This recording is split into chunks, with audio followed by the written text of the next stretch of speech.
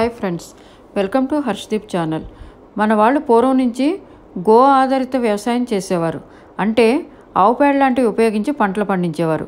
ఇప్పుడు మనం ఆవు పేడ కానీ లేదా కంపోస్ట్ కానీ ఉపయోగించి టెర్రస్ గార్డెనింగ్ చేస్తున్నాము. అలాగే రైతులు ప్రకృతి వ్యవసాయం చేస్తున్నారు. అలాగే సౌత్ కొరియా సైంటిస్టు చో హాన్ ఎన్నో పద్ధతులు కనుగొన్నారు ప్రకృతి వ్యవసాయానికి వీలుగా ఉండేవి. దాంట్లో ఒకటి పులియబెట్టిన పండ్ల రసం, అంటే ఫర్మెంటెడ్ ఫ్రూట్ జ్యూసు. ఇవి ఏ ఫ్రూట్స్ అయినా తీసుకుని పులియబెట్టాలి. ఇది చాలా సింపుల్గా మనం ఇంట్లో బెల్లంతో మనం ఫ్రూట్స్ కొంటాం కదా, వాటిలో సీతాఫలాలు కొద్దిగా పాడైనా లేదంటే పండి విచ్చుకున్నట్లయినా వాటిని కొద్దిగా నల్లగా అయినా అటువంటి వాటిని కూడా తీసుకుని మనం బెల్లం కలిపి ఈజీగా దీన్ని తయారు చేసుకోవచ్చు. సీతాఫలం ఆకులు మనం పెస్ట్ కంట్రోల్కి యూజ్ చేస్తున్నాం. అలాగే సీతాఫలంలో ఎన్నో ఔషధ గుణాలు ఉంటాయి.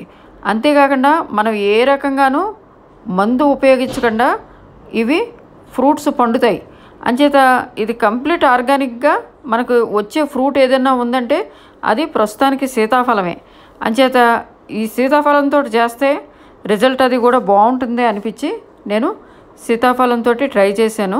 ఇది సెకండ్ టైము.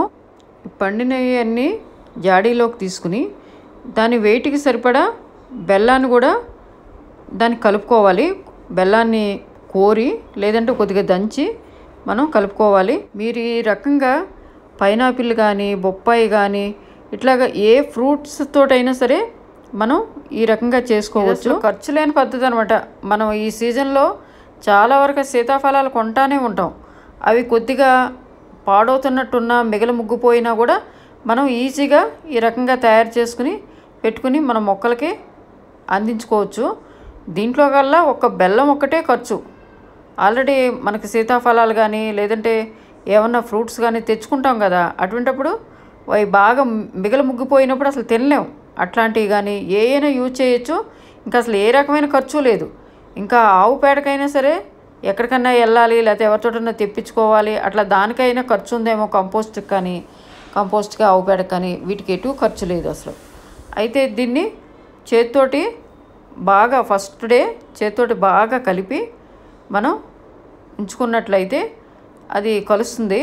తర్వాత ఒక ఇంట్లో వాడే చెక్క స్పూన్ తోటి కానీ లేదంటే ఒక కర్ర ముక్కతోటి కానీ డైలీ కలపాలి. తర్వాత మూత వేయకుండా వాసన కట్టాలి. ఈ రకంగా 15 రోజులు ఉంచి తర్వాత 1 లీటర్ నీటికి 1 గ్రాము ఈ మిక్స్ చేసింది కలిపి మనం మొక్కల మొదళ్ళకి అందించుకుంటే కనుక చాలా మంచి గ్రోత్ ఉంటుంది. ఇది ట్రై చేయండి. Thank you.